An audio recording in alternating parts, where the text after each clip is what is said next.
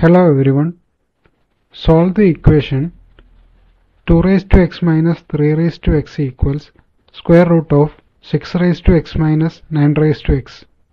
To solve this problem, we start with rearranging the equation, that is 2 raised to x minus 3 raised to x equals square root of 2 into 3 whole raised to x minus 3 into 3 whole raised to x, which is equal to square root of 2 raised to x into 3 raised to x minus 3 raised to x into 3 raised to x.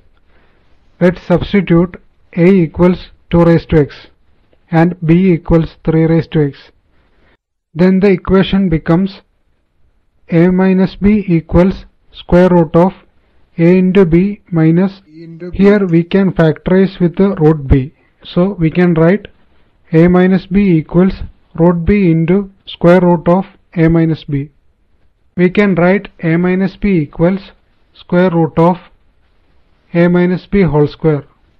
So square root of a minus b whole square minus square root b into square root of a minus b equals 0.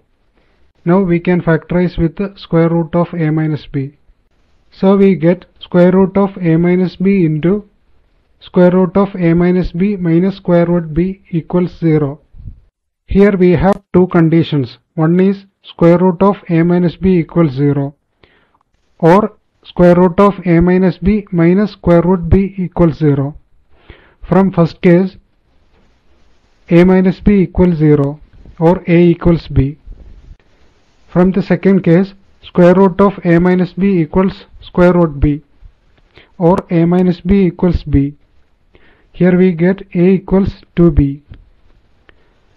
When a equals b, we can write 2 raised to x equals 3 raised to x. So we get x equals 0. When a equals 2b, 2 raised to x equals 2 into 3 raised to x. We can solve this using logarithms, that is log 2 raised to x equals log of 2 into 3 raised to x, or x into log 2 equals log 2 minus x into log 3. So we get x equals log 2 divided by log 2 plus log 3.